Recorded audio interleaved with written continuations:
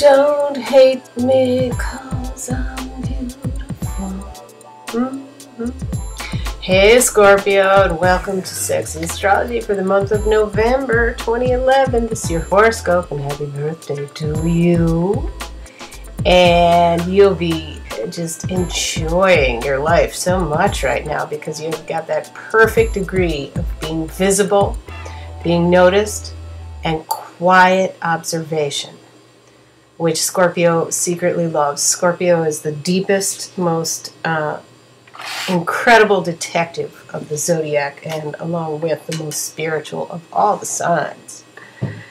Okay, so anyway, so finally you can stop obsessing so much and just make some healthy decisions about what you need to get rid of. Yay! Venus and Mercury in Scorpio in the beginning of the month is moving right now at this moment, is in its early degrees of Sagittarius, which will help you be a little bit more detached and make good decisions, quite honestly. You're in a good process with writing. So not only have you stopped obsessing, but you picked up those projects which need to be done, that are desperate to be finished, and you're starting to vocalize that, finish it, and just do it, even if it isn't like something that's going to get famous. Just do it because you said you wanted to do it. You know, it's a good time for completion for you, dear Scorpio. And you'll be magnetizing the right kinds of attention if you're well balanced. If you're not well balanced, you're going to be magnetizing, like getting in brushes with the law. You're going to be magnetizing getting into arguments for no reason with your loved ones, or, you know, even fist fights for the younger kids, right? And lifestyle changes that you do decide to make will affect your money.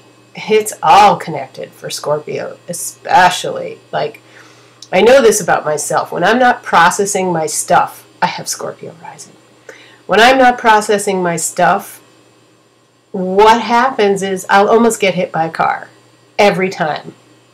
If I'm working in, like, towing the line with the universe and working in line with things that need to be taken care of, that never happens. I like, knock on wood, it never happens. And you just feel more physically present. So lifestyle changes that you make for the better of yourself are gonna affect your financial sector.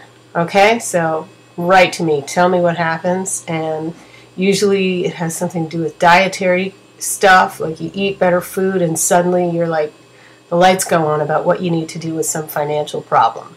Okay? And it's all connected. Yes, it is. As much as they say it might not be. All right, have a great month and happy birthday, Scorpio.